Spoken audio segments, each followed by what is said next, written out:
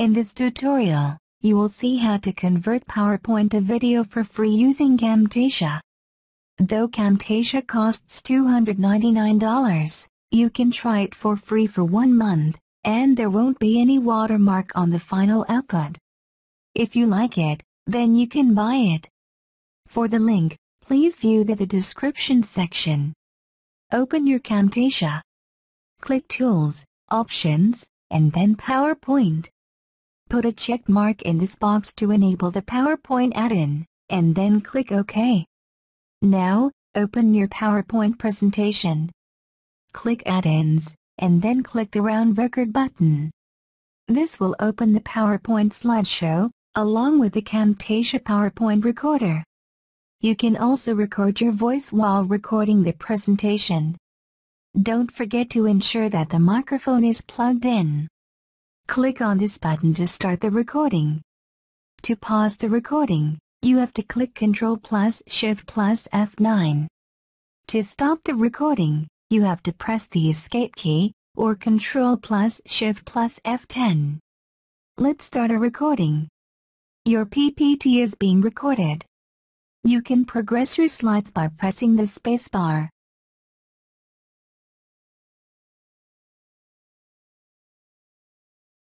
When you reach the end of the slideshow, you will get the pop-up, whether you want to stop the recording, or continue with the recording.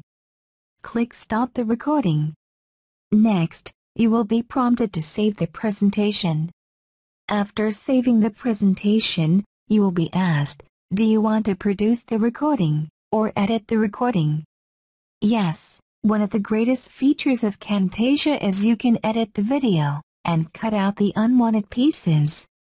You can also add zoom in and zoom out, and many other cool transitions and callouts.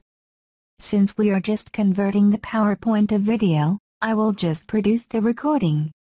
You will be taken to the production wizard. You can even upload your video directly to screencast.com or YouTube. But I will select the custom production settings and click Next. Next, you will be asked to select your output format.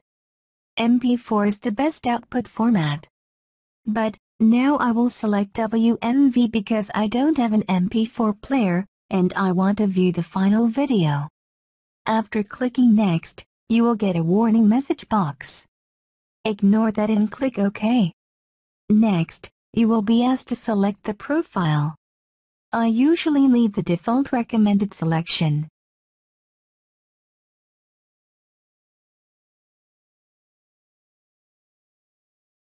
Click Next. Leave the default custom size. You can also type in your preferred custom size.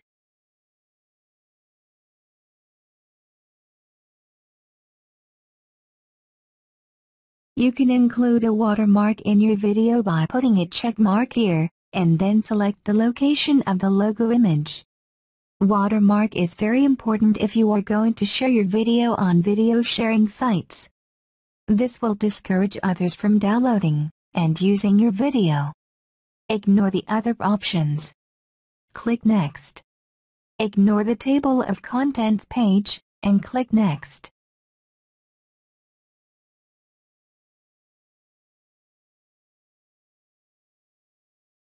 Give your video a title in this box. Select the preferred output folder for your video, or leave the default selection. Leave the default selections for the other options. Play video after production will play your video after rendering is done.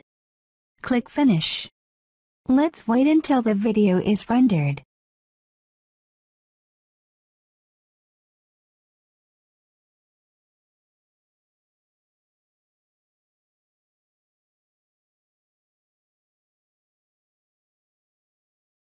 Now, your PPT has been converted to video. The converted video will be played. Click Finish. Thank you for watching this video.